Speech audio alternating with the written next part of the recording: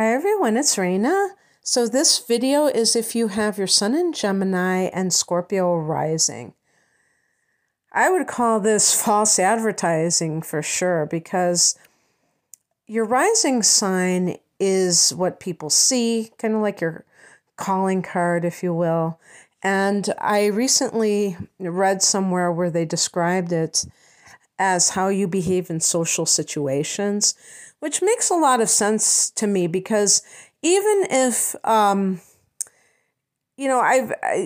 read before them talk about how your rising sign is the first impression you make, and then somebody gets to know you better, and then they realize that your sun sign is really who you are, at least in this lifetime, But then I read something else that was talking about how you behave in social situations. And I think that's a better way of putting it because even if you act a certain way with your close friends, if you are in a bigger group of people, then you may kind of revert to that rising sign. One reason this can be is because it's kind of mimicking your family of origin. I always go back to that when I think of the rising sign. I think of it as kind of a coping mechanism from the kind of family that the person was born into. Now, this is based on other things that I have read and me putting my 2 cents into it and kind of coming up with that. And I feel that as we get older, we grow into our sun signs. And part of this is because the sun represents the individuated self. You as an individual apart from other people.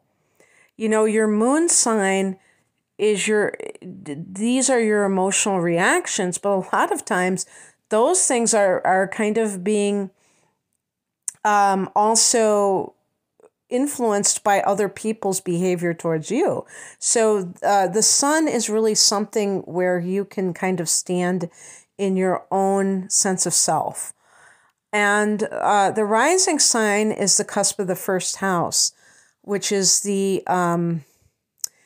beginning of the chart. And so if you think about the baby, if you think about the 12th house as the womb, and the baby comes into that first house to start a new journey in life, what is the first thing they encounter? And the rising sign influence can really set the stage for explaining the type of first impressions that the newborn has at a deep level about what this world is all about. Well, how does that boil down when your rising sign is Scorpio? What it can mean is that the person's coming into a very intense environment. There's so many possibilities. I tend to go into the more challenging possibilities, like for instance, perhaps the person comes into this environment that's a very heavy emotional situation. Maybe the parents aren't getting along. Maybe the mother is a single mother and she's bitter that she is in this position because her partner is not in the picture. Maybe there's some kind of deep, dark secret that's going on in this family of origin that is maybe ancestral karma or whatever that's kind of like haunting them. And maybe it's traumatic. There's some kind of heavy negativity that is permeating this family. And this baby is coming into this world and having to be exposed to that. And another thing that I have decided, and this is based on, my own chart having an in conjunction in my case, but this is, actually, this is also an in conjunction, Gemini and Scorpio. So an inconjunction is 150 degrees apart, and it's a very awkward angle, and it can mean that these two signs and the planets or points that represent them have nothing in common.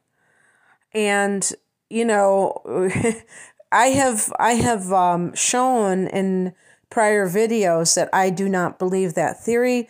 I believe there's always some kind of common ground, or usually, but I have to confess, I can't think of any common ground between Gemini and Scorpio offhand.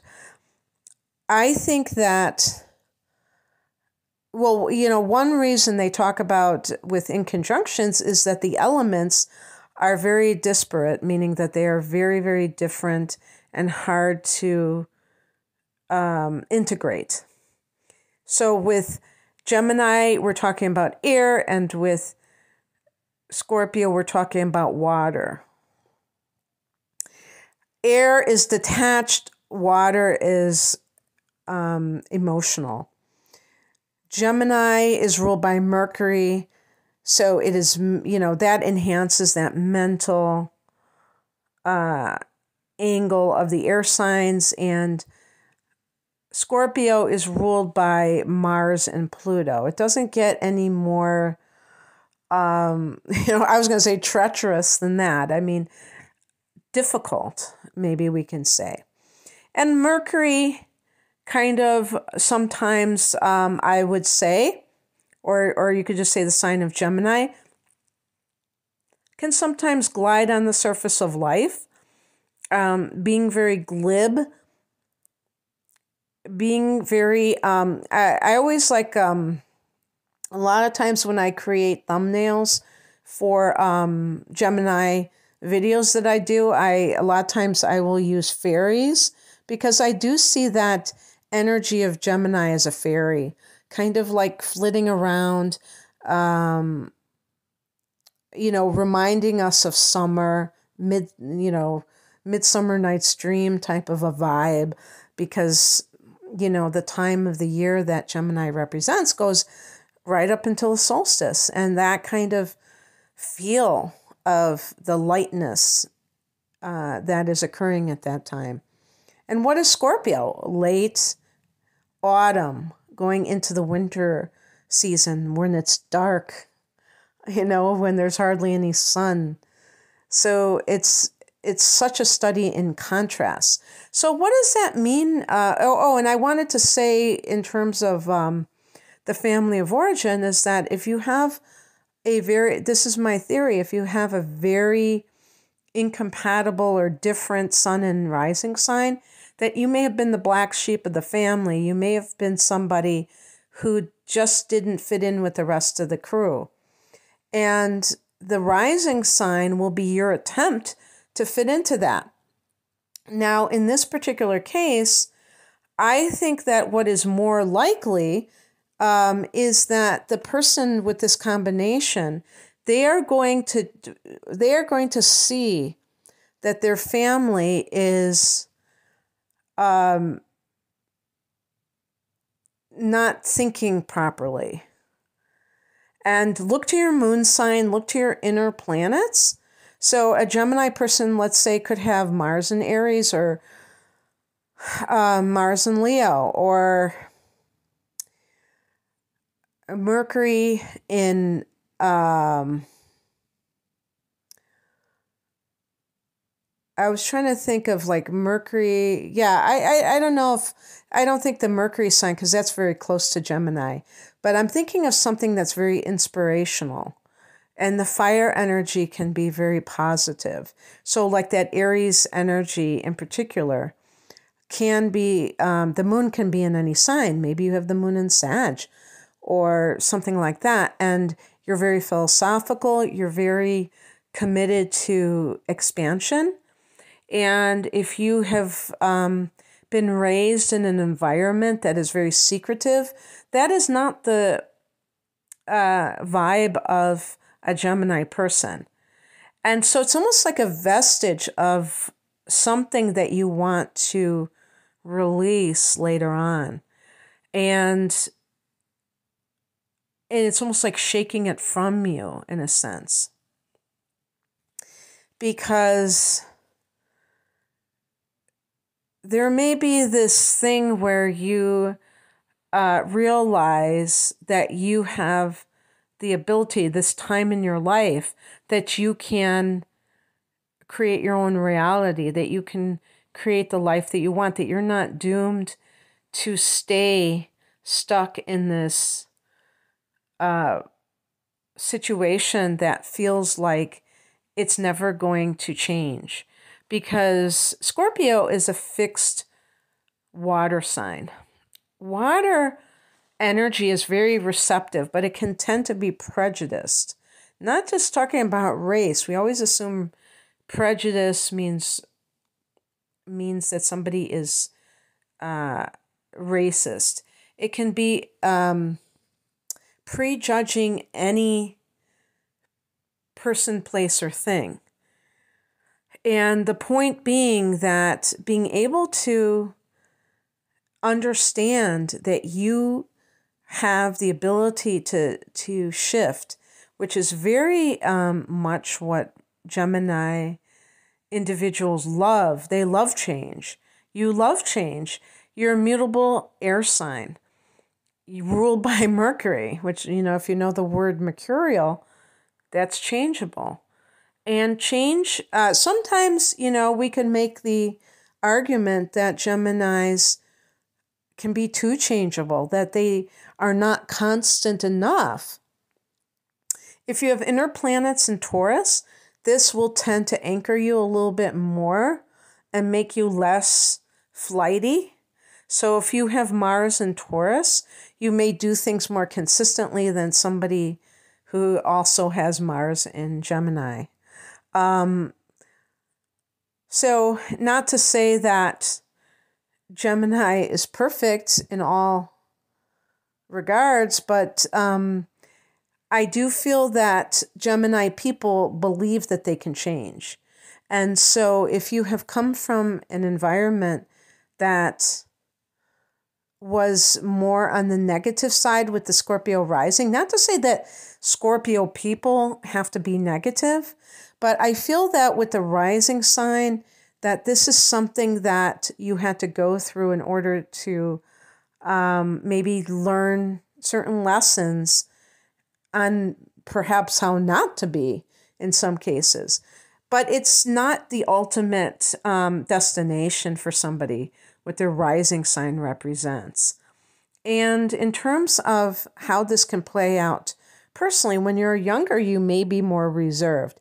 You may be more like the Scorpio until your first Saturn return, and then you may get looser, more gregarious, more talkative and sharing and open, and less closed in. So this is another thing, because Scorpio rules the 8th house, and that can be associated with crisis and trauma and things like that. So if you came into a world where you experience that, when you get away from that, which usually comes around the age of 18 or thereabouts when you're a legal adult, then as you get older and further away from that influence, you will start to probably lighten up. And because Gemini is a very clever sign. It's a sign that is very, it can be quite humorous and extremely intelligent, extremely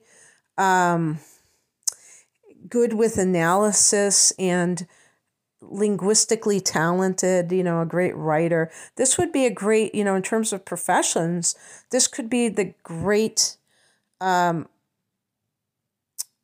fiction writer or memoir writer where you talk about some of those things that, happened when you were a kid. I haven't read that book. I just, for some reason, it popped into my head, called Running with Scissors. The guy's name was, August something. Burroughs or something. And those kinds of things. I don't even know if he was associated with a famous family or anything like that.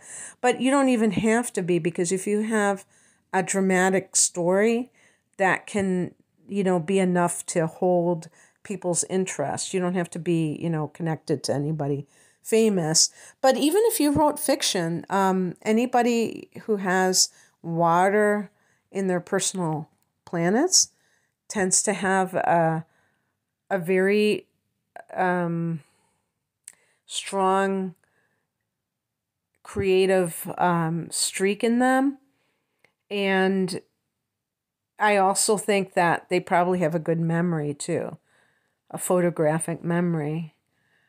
And that really, the water element is very good for creating, generating emotions. I was thinking of like somebody like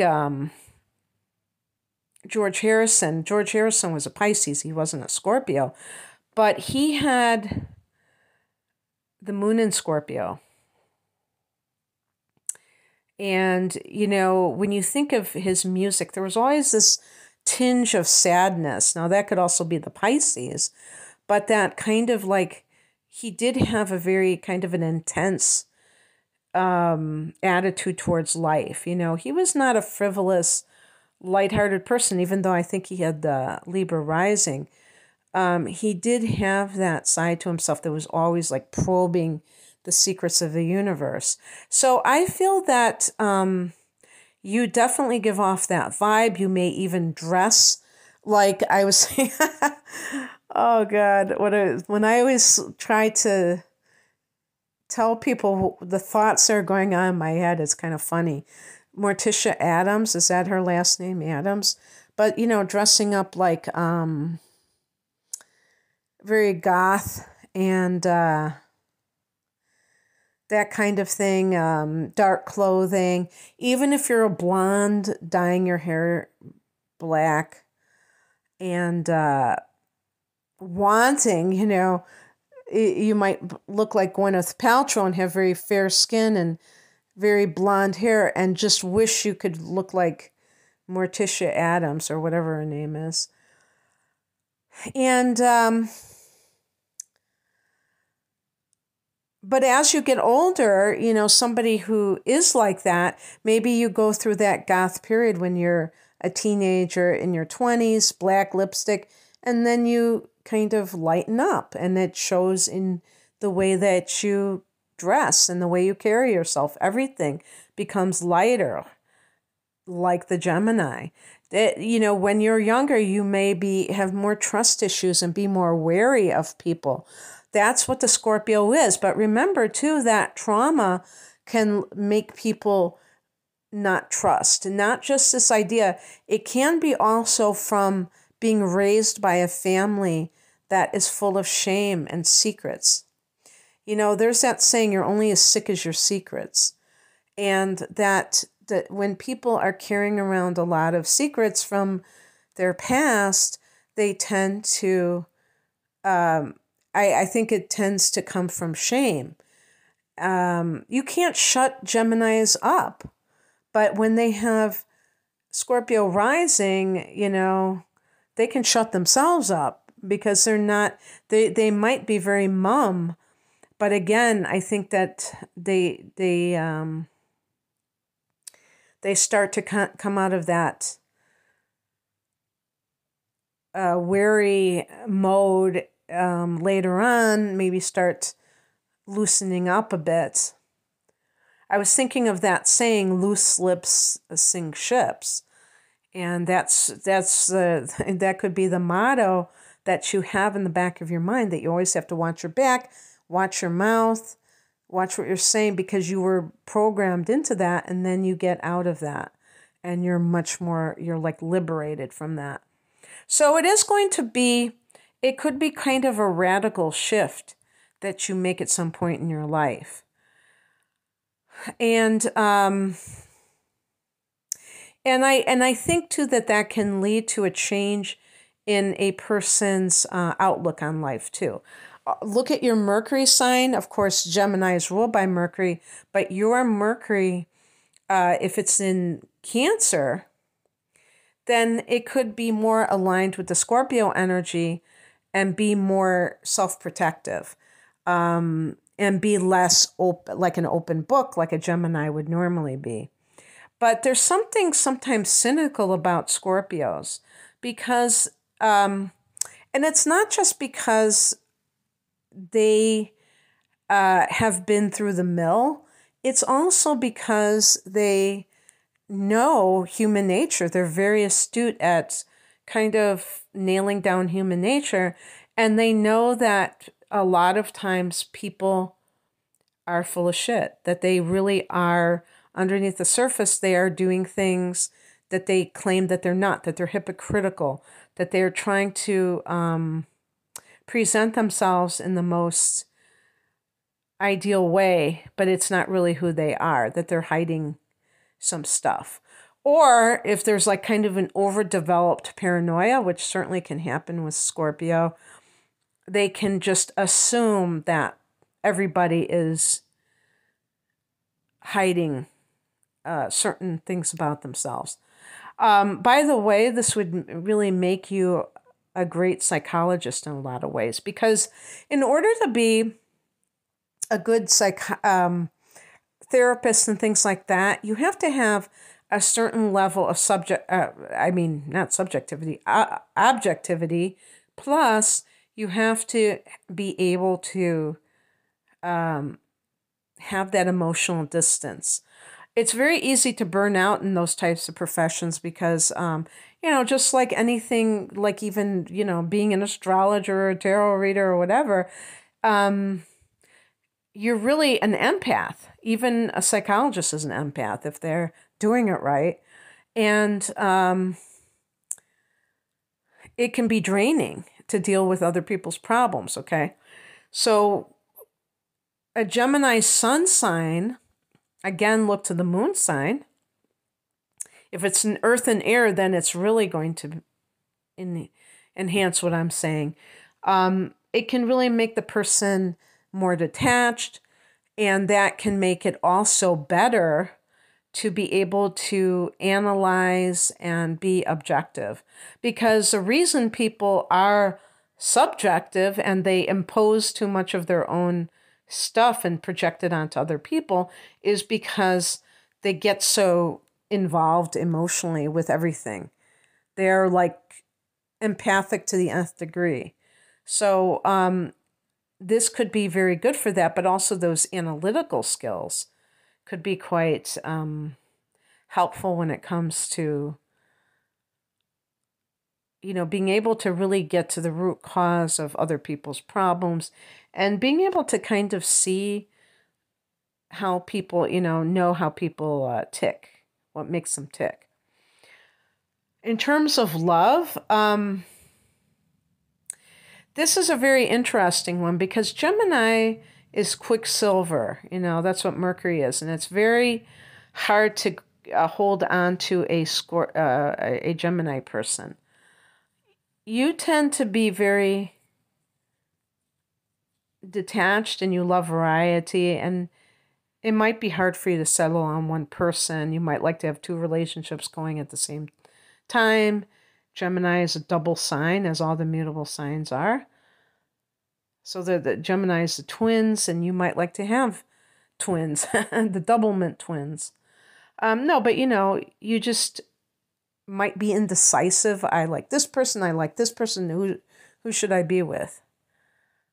And those kinds of things can make it hard for you to stick to one person.